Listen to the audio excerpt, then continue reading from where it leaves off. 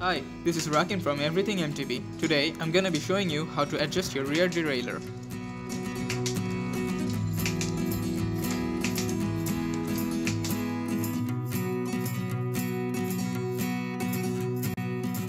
Before we begin, you should know the following: the barrel adjuster, the higher limit screw, the lower limit screw, the cable tension adjuster, and the V-tension screw. Firstly, shift up to the highest gear and loosen the barrel adjuster all the way in so that it's easier to work on later.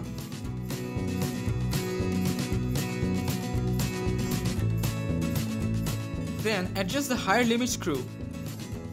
Rotating the screw clockwise will move the derailleur inwards, and rotating it anti-clockwise will move it outwards. We adjust the screw so that the pulley is right beneath the highest gear.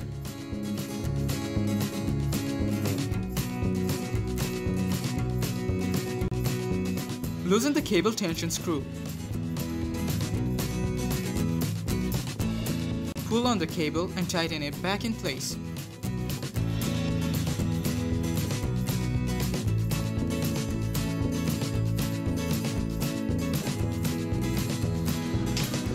Now it's time to adjust the index. Tighten the barrel adjuster gradually so that the gear shifts right on time.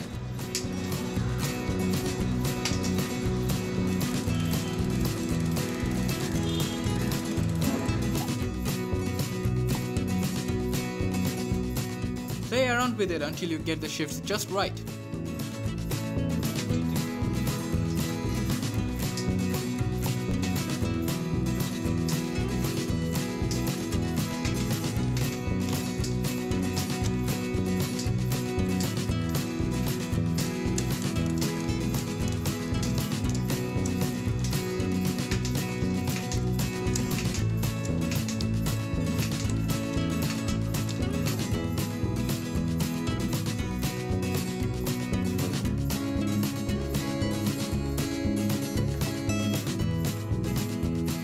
Now, shift down to the lowest gear and adjust the lower tension screw so that it's right beneath the gear cog.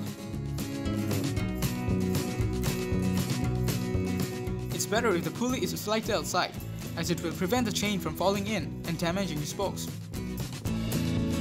Final step is adjusting the V-tension screw. It's going to adjust the angle of the derailleur relative to the cassette.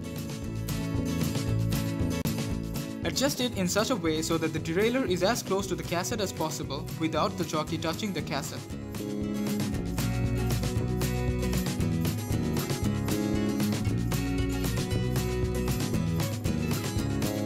Having it close will make the shifts quicker. And that's how you adjust a rear derailleur. If you like this video, please leave a thumbs up.